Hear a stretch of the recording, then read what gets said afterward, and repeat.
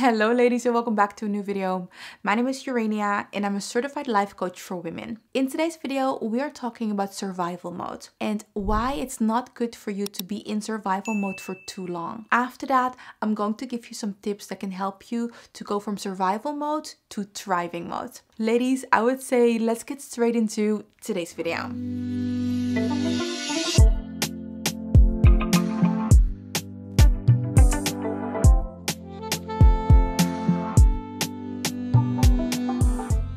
It is good to understand that inherently survival mode is not bad. It's because of survival mode that we were able to survive as humans for all these years. Just think about our ancestors that needed to protect themselves in the wilderness from predator animals. Living in survival mode was very beneficial for them. But if you fast forward to now, present day, there is no animal that we need to protect ourselves from. There is no constant threat that we need to protect ourselves from. That's why living in constant survival mode in the present moment is not beneficial for us anymore. Let's look at a couple of things that can happen if a woman is in constant survival mode.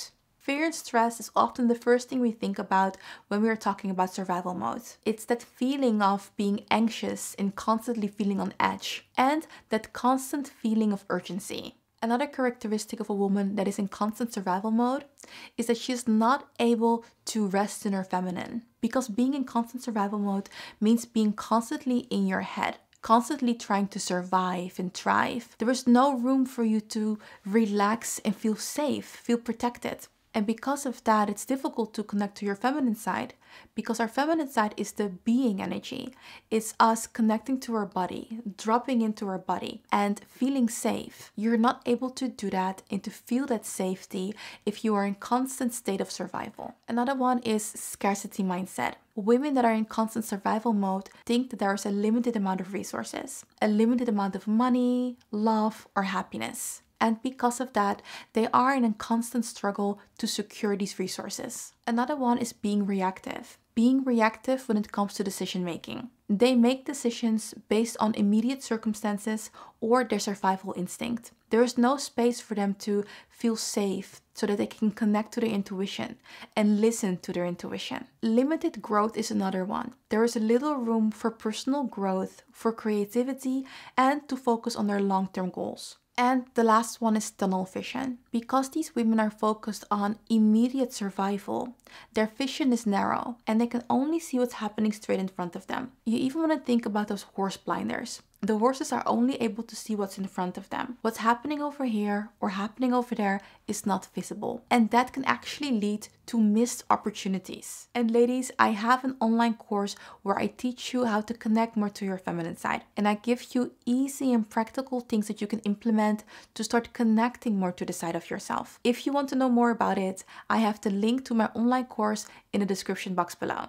Now that we looked at the side effect of being in constant survival mode, I would like to give you some tips that can help you to shift from survival mode to thriving mode. Let's start with the very first tip. Number one, assess your current situation. In order for you to understand why you feel the need to be in constant survival mode, you first need to understand the area of your life that makes you feel the need to be in constant survival mode. What is going on? So what is the area that puts you in this constant state of survival? Is it your relationship? Is it your job? Is it your finances? Is it your health? What is the area in your life that puts you in this state? Identify the area in your life that is putting you in this state. I just named a couple of examples, but it could also be that there are several areas in your life that are really pushing you in a state of survival. This is actually something that I also do with my life coaching clients. So in one of our first sessions, I take the moment and we go over their entire life. We go over 12 different sections of their life and I make them give that certain area of their life a number. What is that number that you are giving your life right now? This helps my client and me to understand what they need to focus on in their lives. And that's why number one is to create awareness. We cannot change something if we don't know where it's coming from, if we are not aware of what's happening. Number two, create thriving goals.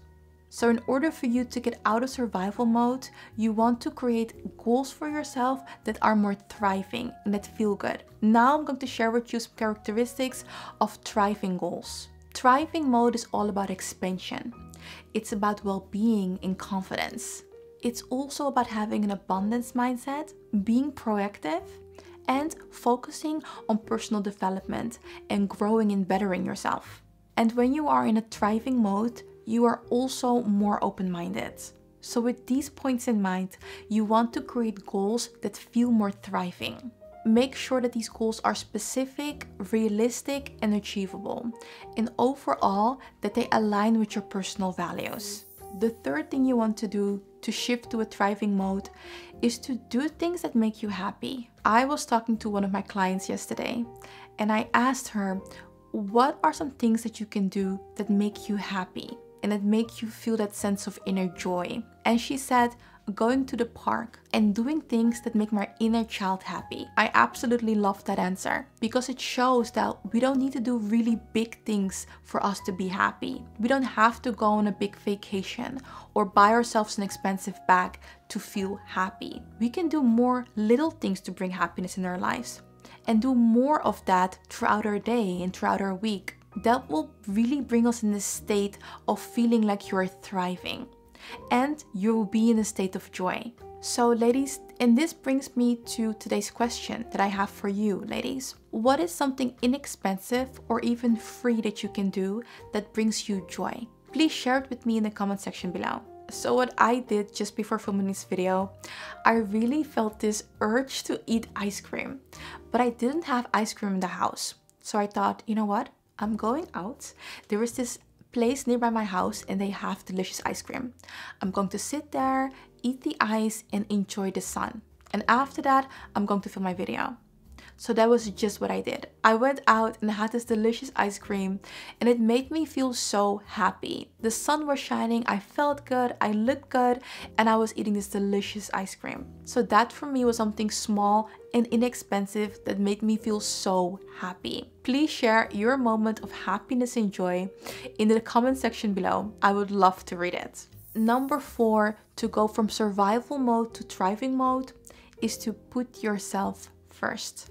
As women, it's very easy for us to put the people that we love on spot number 1 and to put ourselves on place number 2 or even 3. However, what we are doing is that we are not being able to give the best version of ourselves to the people that we love because we are pouring all of this time, love, and energy to fill up other people's cup first before we fill up our own cup. And the right way to do it is to fill up yourself first. Make yourself feel amazing, look amazing, and feel fulfilled. And from that amazing place, you're able to give more of yourself to other people, a more better version of yourself to other people. That is really a win-win situation. You feel amazing and you're thriving, and the people around you are benefiting from that as well. So number 4 is to put yourself first, even if it's just something small. Start with baby steps. And ladies, now it's time for a quote. The habits you created to survive will no longer serve you when it's time to thrive.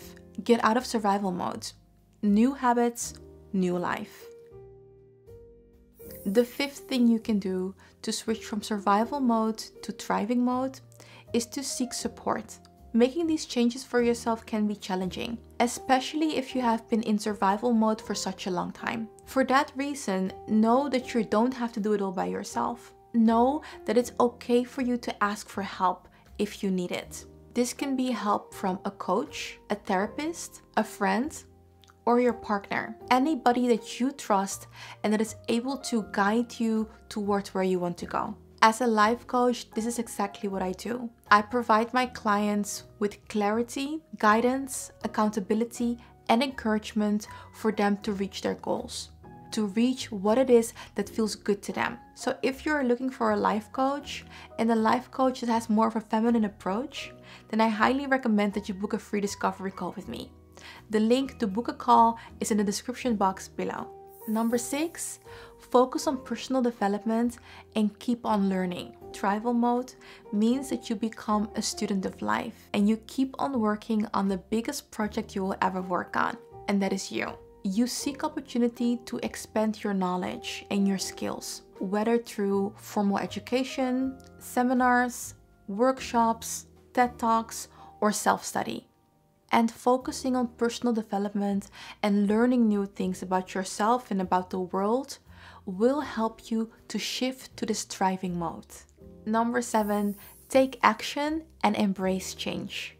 To thrive, you must take action and you must be willing to step out of your comfort zone. I think by now we all know that the true magic and the true growth happens outside of our comfort zone. And yes, it might feel a little bit uncomfortable at first, but you growing and you thriving is absolutely worth it. So embrace change and open yourself up to all these new opportunities. Ladies, those were some tips that can help you to shift from survival mode to thriving mode. And know that this is a process. Especially if you have been in survival mode for a very long time, it will take some time to shift into a more thriving mode. Be kind to yourself and appreciate your process, even if it's really small. Ladies, thank you so much for watching today's video. I hope that you enjoyed it and I hope that you got some valuable information from it. If you want to book a free discovery call with me, the link is in the description box below. Ladies, see you next week, same time, same channel. Bye!